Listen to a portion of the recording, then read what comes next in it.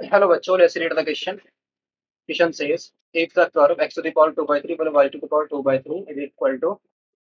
c to the power 2 by 3 and x square upon a square plus y square upon b square is equal to 1 touches each other, then a plus b equal to c, b opinion b a minus b equal to c, c opinion a plus 2b is equal to c, d opinion 2a minus b equal to c.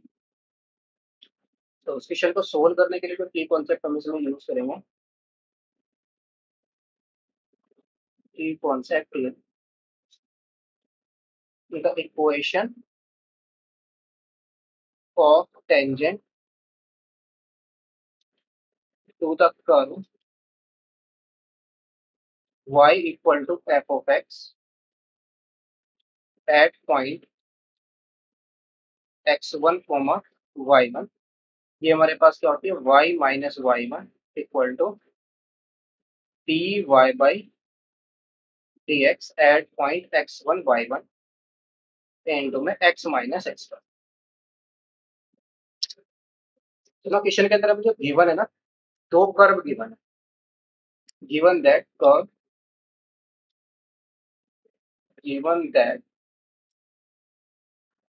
जो curves हैं x to the power 2 by 3 plus y to the power 2 by 3 is equal to c to the power 2 by 3 and x square upon a square plus y square upon b square is equal to 1 touches each other, एक दूसरे को touch कर रहे हैं। X square upon ए square plus Y square upon B square, ये अगर हम इस कर्व को ड्रॉ करें दोनों कर्व को, तो ये तो हमारा एलिप्स होता है, तो ये तो आ जाएगा हमारे पास एलिप्स। और जो दूसरा कर्व हमारे पास आएगा ना, x to the power 2 by 3 plus Y to the power 2 by 3 और अपॉन में is equal to sorry C to the power 2 by 3, ये कर्व हमारे पास इस टाइप से होता है। कुछ इस टाइप से हमारे पास ये कर्व आएंगे, हम थोड़ा सा अच्छे से ड्रॉ कर लेंगे। These are the curves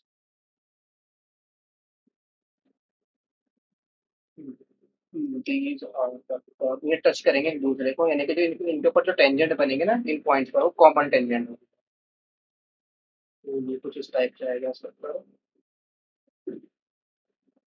तो थोड़ा नीचे ले आएंगे। सिमिलरली ये इसको यहाँ पर टच करेगा, इस टाइप से हमारा एक कर्व बनेगा इसका। और फिर ये ऐसा कुछ इस टाइप से कर्व बनेगा इसका। फॉर एग्जाम्पल ये एक्स एक्सिस है या वाई एक्सिस है, ये हमारा एलिप्स है, तो ये टच कर रहे हैं, तो यहाँ पर जो टेंजेंट बनेगी इससे कॉमन टेंजेंट होगी।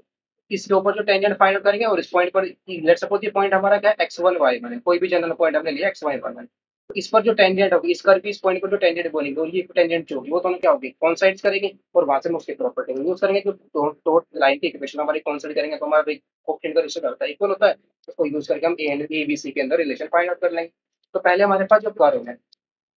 ना, फर्स्ट करें हमारा x to the power 2 by 3 plus y to the power 2 by 3 is equal to c to the power 2 by 3। इसको हम क्या करेंगे डिफरेंशिएट करेंगे, डिफरेंशिएटिंग बोथ साइड। अगर हम इसको इसकी दोनों साइड को डिफरेंशिएट करते हैं तो यहाँ से हमारे पास कितना आ जाएगा 2/3 और इंटू में x to the power minus का 1/3 प्लस का 2/3 और इंटू में x टू दी पावर कितना आ जाएगा 1/3 इज इक्वल टू कितना आ जाएगा 0 आ जाएगा, sorry y to the power minus का 1/3 इंटू में dy बाई dx लिखाएगा ना, तो y है ना यहाँ पर y to the power minus का 1/3 इंटू dy बाई dx और इक्वल टू क्या आ जाएगा 0 आ जाएगा। तो यहाँ से dy बाई dx की वैल्यू कितनी आ जाएगी हमारे पास माइनस का y टू दी पावर 1/3 और अपॉन में x टू दी पावर कितना आ जाएगा 1/3, 2/3 से हमारा 2/3 कैंसिल आउट हो जाएगा। सो नाउ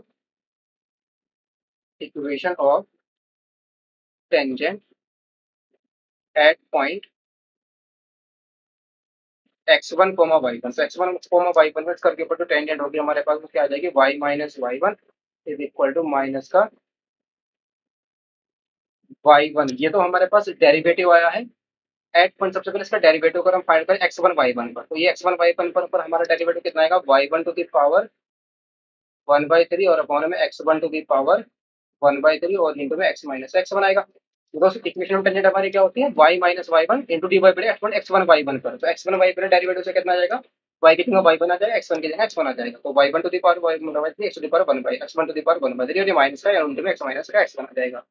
इसी क्रॉस मल्टीप्लाई करेंगे y इंटू में x1 to the power 1 by 3 और माइनस का y1 इंटू में x1 to the power 1 by 3 और इक्वल टू माइनस का कितना आ जाएगा, y1 to the power 1 by 3 into में x और माइनस का माइनस प्लस आ जाएगा y1 to the power 1 by 3 और इंटू में x1 आ जाएगा। यहाँ से y1 to the power 1 by 3 into में x, इसको राइट लेफ्ट साइड में ले आएंगे और प्लस का हमारे पास x1 to the power 1 by 3 और इंटू में y, इसको राइट साइड में ले जाएंगे और यहाँ पर x1 to the power 1 by 3 और इंटू में y1 to the power 1 by 3 को कॉमन ले लेंगे, तो अंदर हमारे पास क्या बचेगा, यहाँ पर हमारा क्या है, ये राइट साइड में जाएगा x1 y1 इंटू में x1 to the power 1 by 3 और यहाँ पर हमारा y1 to the power 1 by 3 और इंटू में x1 to the power 1 by 3, इसको बाद में कॉमन लेंगे, पहले हम इसको राइट साइड में लिख लेंगे। यहाँ पर आ जाएगा हमारे पास, ये बच रहा है y1 to the power 1 by 3 into में x1 और ये राइट साइड में जाएगा तो ये प्लस का हो जाएगा y1 इंटू में x1 to the power 1 by 3, तो यहाँ से हमारा आ जाएगा y1 to the power 1 by 3 into में x प्लस का x1 to the power 1 by 3 into में y, यहाँ पर x1 to the power 1 by 3 और y1 to the power 1 by 3 को कॉमन लिया, यहाँ पर x1 to the power 1 by 3 हमारा जब कॉमन आएगा तो यहाँ पर हमारा क्या बचेगा, x1 to the power 1 by 3, तो ये वैल्यू हमारे पास आ जाएगी,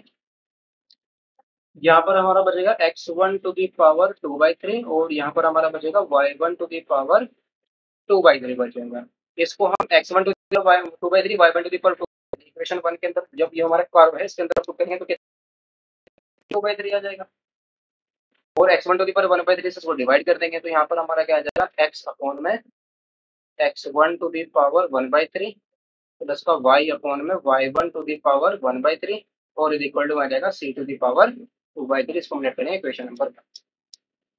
एंड जो हमारे पास दूसरा कर्व है x square upon A square plus Y square upon B square is equal to, ये हमारा एलिप्स है, तो this implies equation of tangent at point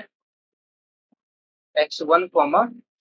y1, x1 y1 पर